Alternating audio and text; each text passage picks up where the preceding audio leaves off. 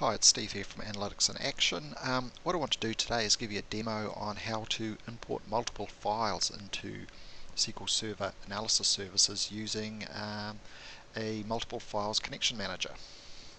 So as an overview, I'll just cover off a few points. So why would you need to import multiple files? Well, in my experience, and that's in a call center type operation, we generally do it when we want to import system generated files, and in our case we get leads files for customers that we need to call, and those files are generated on a daily basis, but we only actually import that into the CRM system once a week. So being able to import multiple files in one go is really useful in that sort of situation.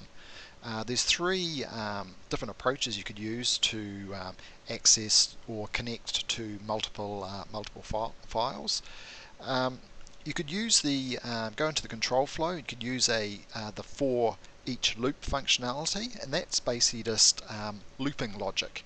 And for each cycle around that loop, you could pick up a new file, and you could define that file using a variable. So that's probably one of the more complicated ways to do it. You could also use separate connection managers to each of the files, and then merge the files together in using a union all transformation within the data flow part of integration services. And the problem with that approach is that if you get different numbers of files that you need to connect to, you need to build a new connection manager. So that's the sort of downside of that. And the third approach, which I think is probably the easiest approach when all the files are the same format, is that you could use the multiple flat files connection manager.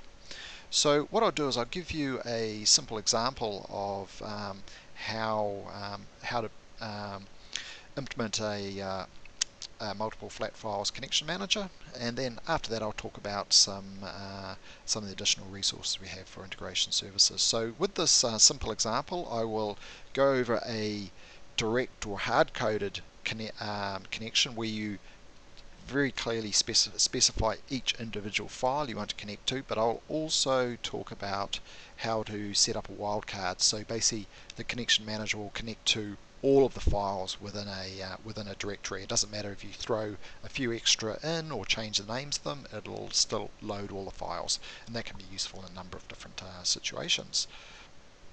Okay, so we're going to import three files. So we've got data this Monday, Tuesday and Wednesday file, and basically just has some customer ID information of the day of the week, and we want to load this into the integration services package. So I'll just close those down. So the first thing you do is go into the control flow and you drag a data flow task onto the workbench. Then you double click through, and first thing you do is create a connection manager. So you can right click this connection box down the bottom, go new connection, go down to multiple flat file connection and click add. Right, so we'll just call this multiple flat file, and what we need to do is then browse and find the file. I know it's in text here, and then we select the files, so you can just drag over it.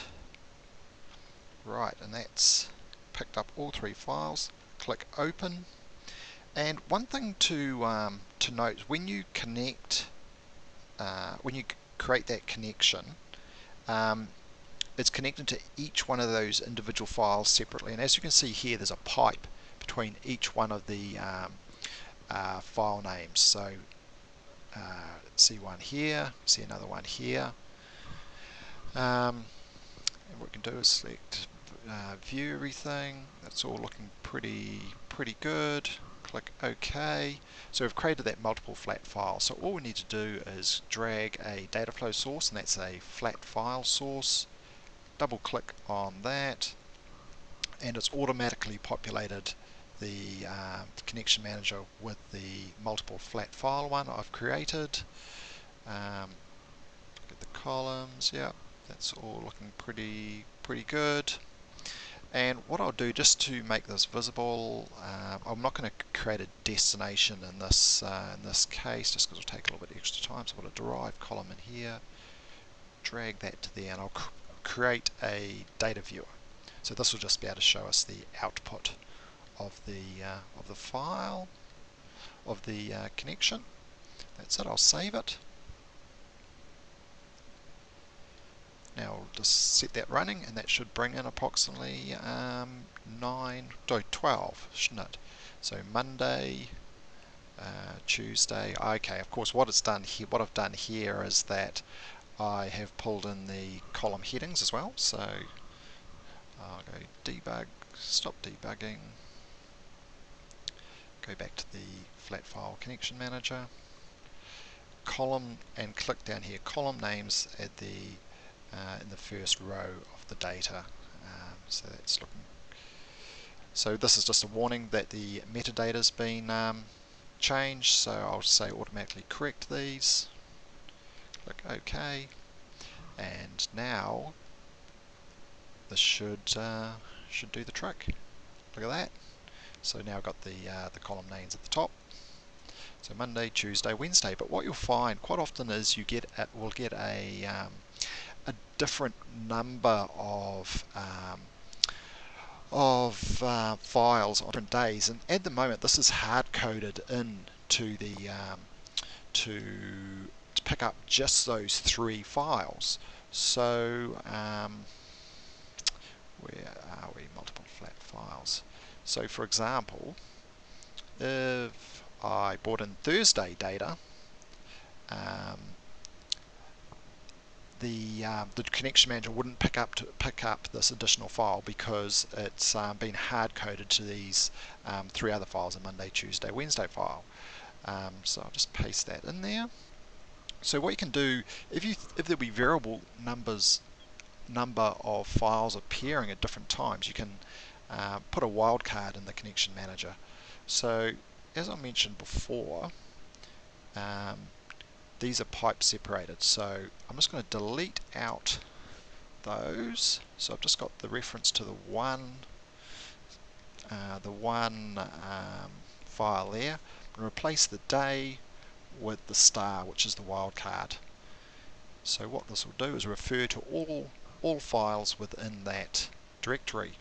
So now we should get the Thursday file coming through. There we go. So we've got Monday, Tuesday, Wednesday, and Thursday. So there you go. That's all pretty easy stuff. Just a matter of really being aware that of the functionality and when to use it. Okay, so that's how to import multiple files into SQL Server Analysis Services using the Multiple Flat Files Connection Manager.